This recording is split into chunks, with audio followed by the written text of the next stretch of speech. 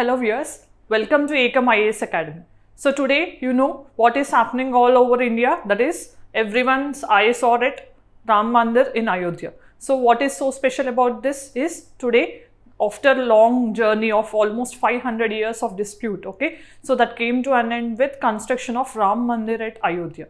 So what is this? Whether it is Mandir to Masjid or Masjid to Mandir, all this controversy, we are not going to look into the things because already this was a settled issue. But just we will look into the background of this issue. So, what is the timeline that happened? What led to the dispute actually? So, how this dispute came to an end with Supreme Court intervention, all these things we'll look at. But for your examination perspective, what is most important, those things is we'll be focusing at the end. So stay tuned. So what is the temple style of architecture? What is so special about this temple? How they have planned this construction to withstand for 1000 years. So at least, so if you have seen the geographical location of this Ayodhya, so this is on the river banks of one particular river. Which river is it? Then if you know, normally this is in the middle Gangetic plain. So here the soil will be alluvial and silt deposited soil. So like construction of a huge temple like this, so will it withstand? How did they make it? So these important things, what type of things they have used and what is the reasons why they have gone for technological innovations. So all these things we are going to discuss at the end. So stay tuned.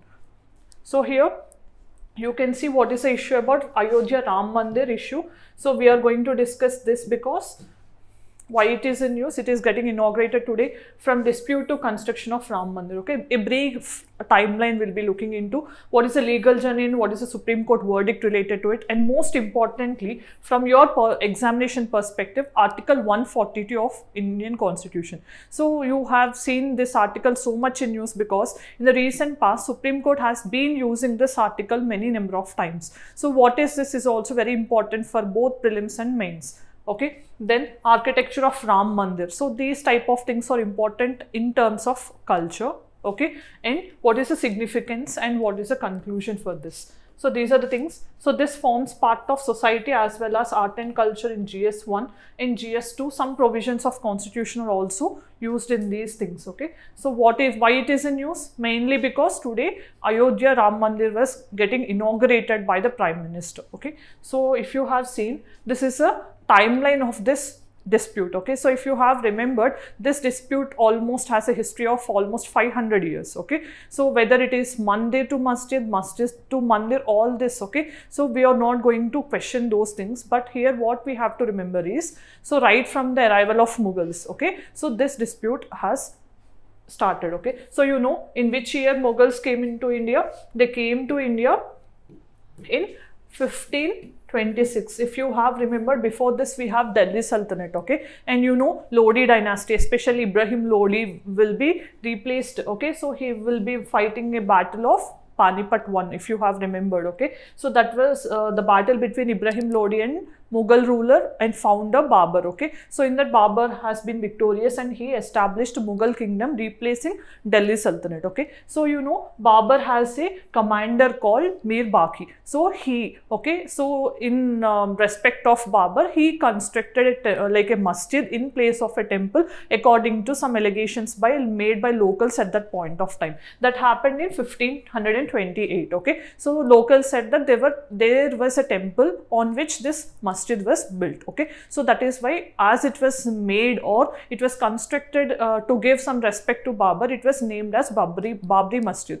So then what happened, you know, during the Britishers were there. So at that time there are so much religious confrontations happened between two communities, that this land belongs to us and all. So then what happened, British said, so they don't want, because at that time they are in a hurry to consolidate power over India. They don't want India to be they don't want India to lose as a British colony. So then what happened? So they said, inner part of the temple area, so you take this, means they have given inner part to the Muslims and outer part to the Hindus. In that way they have tried to negotiate and settle this issue. Then after independence, you got independence, right? We got independence in 1947. Then in 1949 what happened? So this Lord Rama's idol was placed inside the masjid. Okay, so some people has placed this Lord Rama's statue inside the masjid. Then what happened? So at that time, the union government, okay, headed by Jawaharlal Nehru, so he ordered. So whenever this happened, so the people said that this is a masjid and illegal. This is an illegal act to place like different religious idol in the particular place of worship. So then what happened, as the communal tensions are going to rise, so then the Prime Minister ordered that this temple entire premises has to be closed, means they have locked up, so no one has to use it, either Muslims or the Hindus, no one can use this temple. Then what happened in 1950, so whenever anyone is denied their right to worship, okay, so what you will do, because right to worship is also one of the fundamental right, so many petitions were filed before the courts, various courts, okay, in civil courts of Faizabad and all, there were so many petitions, okay, whom like Hindus for their right to worship and Muslims to for their right to worship, and also there is third sect, that is Nirmokhi Akaras. Who are these people? This is the term which you are coming so much in news, okay. So these people are also a Hindu religious denomination only, but they are generally, if you have remembered, there is a Bhakti saint called Ramananda.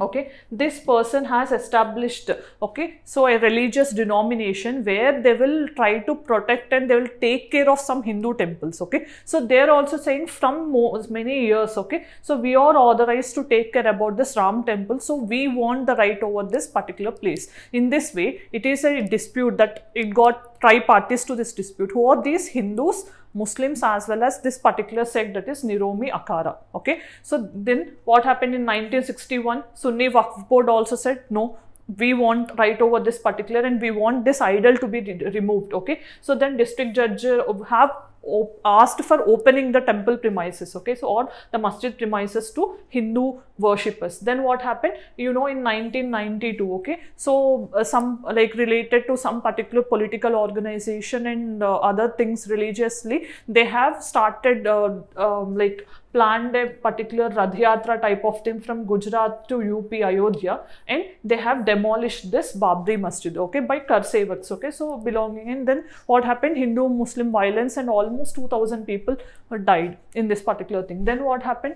Okay, so then you can see later as judges, Supreme Court judge also have accused these persons, LK Advani and Kalyan Singh also, political issue. Then what happened? So a train carrying Hindu activists, okay, Godhra riots happened in 2002.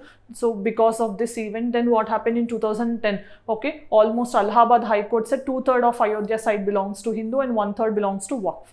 Then what happened? So this Allahabad High Court verdict, okay, so this is interesting because this verdict have given this land of disputed land to 3 parties who are claiming in equal parts, okay. So then what happened?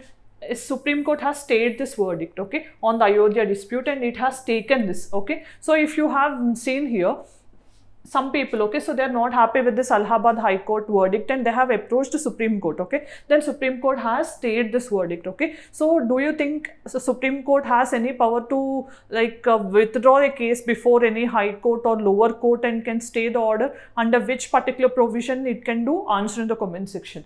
Then what happened? So Supreme Court said it will take up and it will look into this issue, okay. So then in 2017, it has started looking into this issue almost for 40 days, okay. So there were different proceedings happened on this particular issue in Supreme Court, and this is the longest case that happened in the history of Supreme Court, okay. Almost for 40 days, so many judges have heard both side and 3 sides arguments, and they have came and they have delivered a verdict in 2019, okay, if you have seen. So what did they say? Supreme Court disputed, has granted this disputed land to Ram Lalla only, okay, means they belong to the Ram temple, and also because they did not give it without any evidence, they have taken archaeological survey of India's whatever they findings they have found, because under the masjid, okay, so they have found some pillars of the temples, remains of Hindu temple and all. So based on those evidences only, Supreme Court said yes, this area belongs to this Ram Mandir only, and they said okay, so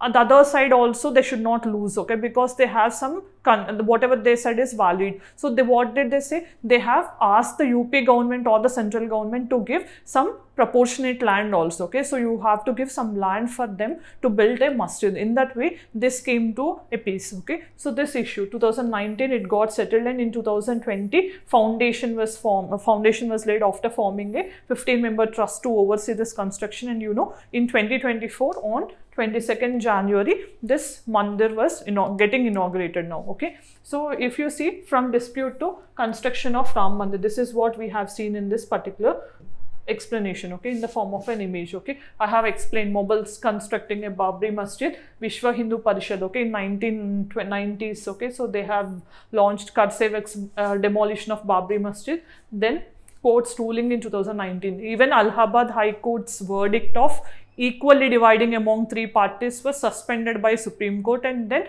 after archaeological survey conducting some excavations and findings, based on that Supreme Court has delivered its verdict, a 5-judge bench, okay. So that has given a verdict in 2019. So then what happened? Handling the construction, the they was given this particular job of handling the construction of Ram Mandir was given to Ram Janmabhoomi Tirth Kshetra, okay. This is the nodal trust which is authorized. So then what is the legal journey we have seen, okay. So already the dispute is between this Babri Masjid and whether it is the place of birth of Rama or whether it is the location of Babri Masjid. So this is Allahabad High Court verdict that has been given, as I told you, equally into 3 parts, almost 2.77 acres of land, then to 3 parties. Who are they? Sunni board representing Muslims, Niromi Akhada, these people who are take caring of about the temples of, especially this Ram temple also, they are claiming that we have the custodian of taking care of this temple. And Ram Lalla means the people who wants to believe, who are believing that that is the place of birth of Lord Rama. So then what happened? This is a Supreme Court verdict. It suspended the ruling of Allahabad High Court because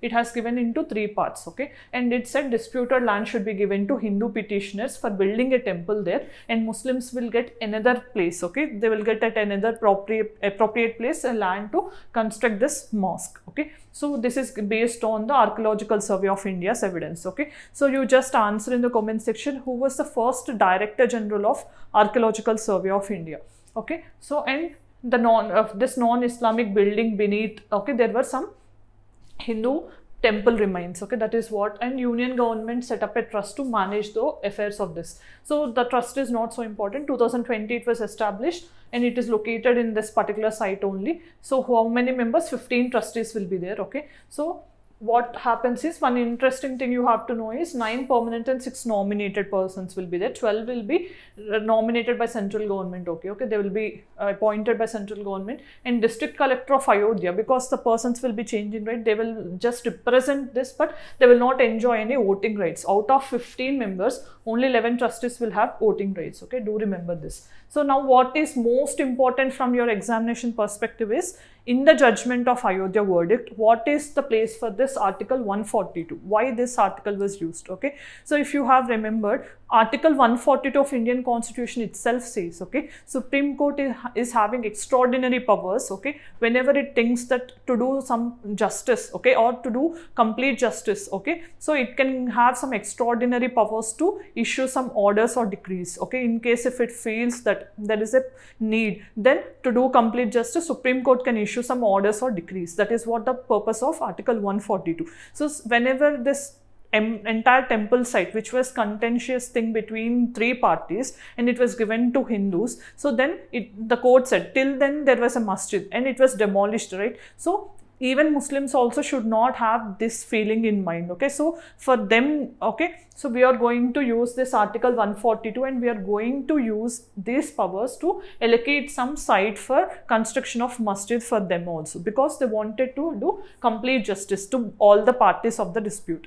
So this is the first time a civil dispute involving private parties, okay, so has been delivered a verdict through this 142, article 142 of Indian Constitution. Then what is this concept of adverse possession, okay. Possession means when you are holding ownership rights and all these things, okay, of one particular property. So what happened here, what is adverse possession that was claimed by Muslims and was rejected by Supreme Court is, see, for example, here whatever the Muslims, okay, they are contending is from, okay, from almost 1528 there is Babri Masjid, okay. So from then till it was demolished in 1992, it was under the control of Muslims, right? So as we are holding it continuously, okay, so we should have the possession of the land overall, over the Ram Mandir land also. That is what the claim made by the Muslim or the Sunni Waqf board of this particular UP state. So then whether this, what is the question here, whether the Sunni Waqf board have acquired the title of disputed land by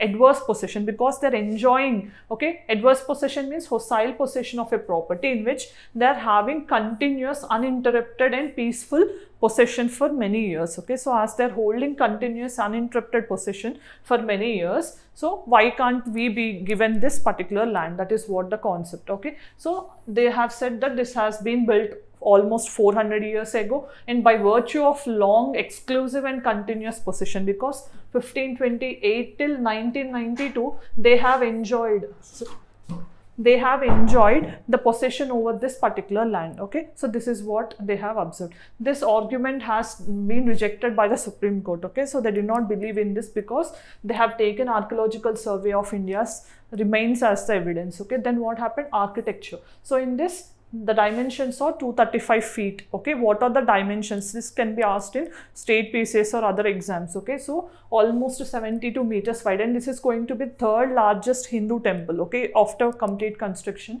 And if you see who is the main architect is very important. This Chandrakant Bai Sompura, this person name can be asked in various exams, okay. So this person has a, this person's family also has a history of almost 15 generations onwards. They're constructing so many important temples in India, okay. And some important temples like Somnath, even Akshardham in Gujarat also. So that temple also was constructed by these persons, family persons only. So this person was chosen as a chief architect, okay. Then what is architecture style? This is most important, okay. So Nagara style of architecture, you know, in art and culture, how many styles of temple architecture we have? We have 3 types, okay. So one is Nagara, we have Dravida, and we have Vesara, okay. These 3 styles of architecture are very important. Then we'll be discussing this, okay. So here, just before that, I just want to explain some things, okay, basic things which are important from examination perspective. So you know, normally Nagara temple style of architecture is seen in North India, okay. So North India temples will be there mostly in Nagara temple style. What is Dravida style? It is prominent in southern India. We'll see Vesara in a while. Just wait for this, okay. Then in Nagara temple style, how the temple dome will be there, it will be in curvical form, okay. So most of the times like this it will be there. But in southern Indian temples, it will be like a step made, okay, pillar based platforms will be at the top of the temple. This is a difference in the temple style of architecture. Then what happens? If you see in Nagara temple style, there won't be directly the temple entrance, okay. So it will be on a raised platform with steps leading to it, okay, normally. But here what happens? It will be within a boundary wall. So if you have seen most of the southern Indian temples, okay, they will be located within boundary wall. So this concept of boundary wall is not so prominent in Nagara style of architecture, okay. So you will have this, okay. So and sometimes 4 entrances also will be there for the temples in Dravida. And one more thing is presence of a tank is not there in Nagara. You know, you call it Koneru, okay, all these things, no, Kolanu, Koneru, all these things. So a tank also will be a prominent feature of Dravida that will be used for ritual bathing of the main idols, or during any auspicious things also this water will be used for the puja and all the related things of the deity. Then if you see the entrance to this temple, okay, idol, if you see, they will be placed with Ganga and Yamuna as the Dwarapalas. But here what happens? In the southern Indian temples, you don't have, okay, but you have the related gods, Dwarapalas will be there, okay. So those will be different. Dwarapala concept is here, but you don't find most of the times in Nagara temple style will have Ganga, Yamuna, like Mithunas, these images will be there at the entrances, okay. So this is a basic difference we have. And you know, most of the times whenever you're reading such things, you have to know in every particular part, okay? Like, you know, mandapas are common features of Dravida style, okay? So you have to know Garbhagruha, okay? So what is this sanctum sanctorium, what is this amlaka, what is this, and you know, in Nagara, we call this tower, okay, under which the presiding deity is there. Shikara we call, here it is called Viman, okay? So Gopuram or Viman we call. So this is again divided into 3 types, okay? We call it Rekha Prasad, we call Latina, or we call sometimes, okay? So like this, we have 3 different types of Sikaras in northern Indian style temples. When you are reading, try to understand the differences between these, observing in the images. And what is the most prominent Nagara style of temple architecture we have, that is Khajuraho temples, okay? This is considered as most prominent feature of Nagara style of temple architecture, and this is constructed by Chandela kings almost, okay, in Madhya Pradesh, 12th century, okay? They belong to 12th century AD, and it was listed as UNESCO World Heritage Site also, okay? So Lakshman temple in Khajuraho, those are all very famous. Konark Sun temple also in Odisha. Then what is so famous in Dravida style is Brihadishwara temple, you know, in Tanjavur, Brihadishwara temple. So these are most famous in Dravida style of architecture, okay? So what is Vesara style? Vesara style is nothing but they have incorporated both features of Nagara and Dravida, means North Indian and Southern Indian temples, okay? So both features are incorporated here. Those are called Vesara style. Where do you find these temples? We find these temples in which particular location? Especially Western Chalukyas or Kalyani Chalukyas of Karnataka, okay? So they have, like we have seen the temples, like what type of temples? Aihole, Pattadakkal, okay? So these temples, we have such architectural style, okay?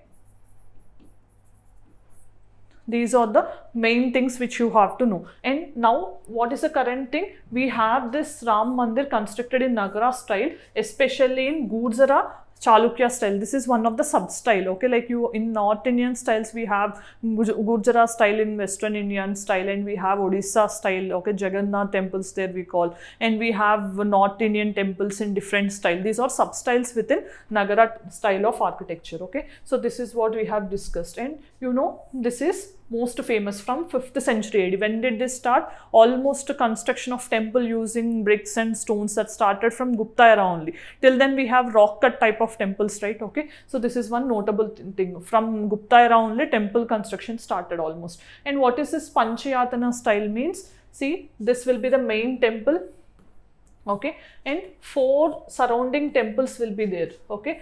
Surrounding deities will be there. So this is Panchayatana, means 5 temples, 4 accompanying the major temple. This is what the Panchayatana style, and this was borrowed from Khajuraho group of temples. Who is this main deity? You know, Ram Lalla Virajman, means here whatever the idol that was installed, that was going to be installed, okay, today, that was almost an idol of Rama in his like infant stage only, almost like a 7-year or 11-year-old Rama only was going to be installed, okay, infant form of Lord Rama. So you can see accompanying deity who will be there, Shiva temple, Dashavataras will be there, Chausat Yogini. You know, this temple has inspired our current Indian Parliament building also, okay. So this is a very important ancient temple, and 12 incarnations of goddess Saraswati. So these are the main things, okay. So fusion of modern and traditional techniques, okay. So what is so important about this means, if you have seen, there are 360 pillars and entirely made of stone, okay. So what is so special about this temple is, if you have seen, this temple is located on the banks of river Sarayu, okay. This is the ancient name of present day Gaggar river. This is a tributary of river Ganga, okay. So this will originate in Nepal, Himalayas, and it will be coming down to this UP and Bihar. So then what happened, if you see the location, whenever the river flows, there will be alluvial and silt type of thing which is very unstable, okay. So unstable means it will not withstand tall buildings and all. Then how they are constructing this? Because they have went to almost 15 meters deep, and they have totally removed the silt and sand, whatever that is there, and they have placed engineer sand there, okay, means to withstand this temple for so many years, thousands of years. They don't want this temple to be vulnerable to natural hazards, so they made it very in a engineered way. Marvelous engineering techniques were used, okay. So, and what is another reason is, if you have seen, this is very near to Himalayas, the location, okay, and you know Himalayas, and this is in earthquake zone 4, okay, seismic zone 4, because you know this is after zone 5, zone 4 is most vulnerable to earthquakes, okay, because it is proximate to Himalayas, so it should withstand earthquakes also. For these reasons they have used, okay, so the engineered techniques, whatever those are used, and technological things which are taken from different IITs and IITs, all these things were there and incorporated, so that there will not be any disturbance for the temple, even though if earthquake zone 5 earthquakes which happen with a high magnitude occur also, there won't be any much damage to the temple, okay. Another thing importantly, interestingly, is the entire temple was made using sandstone only, okay.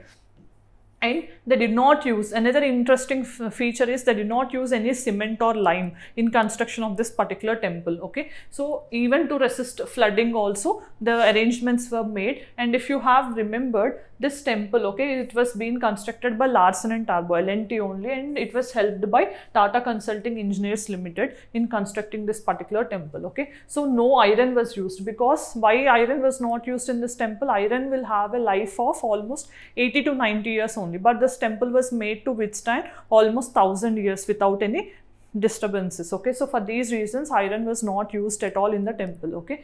So then what is the significance? Now religious significance, because long standing religious dispute has come to an end. Almost 500-year-old dispute was settled. Culturally it is important because it is related to the birthplace of Rama, and it is associated with most of the things in Ramayana. So it is culturally important for one particular sect of Indians. And an economic value, if you see, it creates jobs, okay. So tourism will be promoted, and local area development also will happen. Development of basic infrastructure like roads. Even you know, some days ago, only a few days ago, Prime Minister inaugurated Ayodhya airport also. Connectivity is also getting advanced, and also religious peace was brought with the settlement of the dispute, okay. So now it's time for the practice question.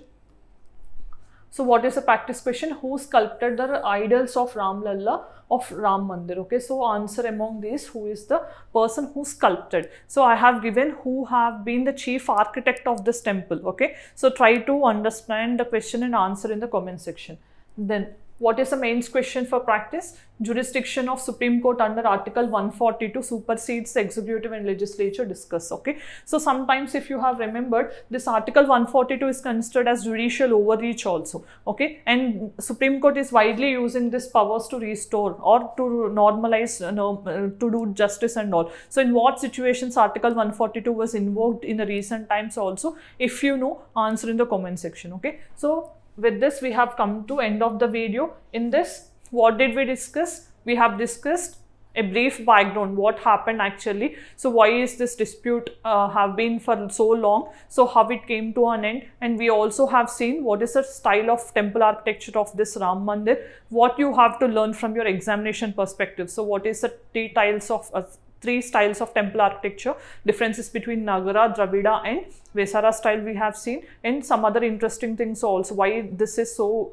technologically advanced temple, what type of materials they have used, all these things we have discussed, okay. So stay tuned for further updates. Thank you.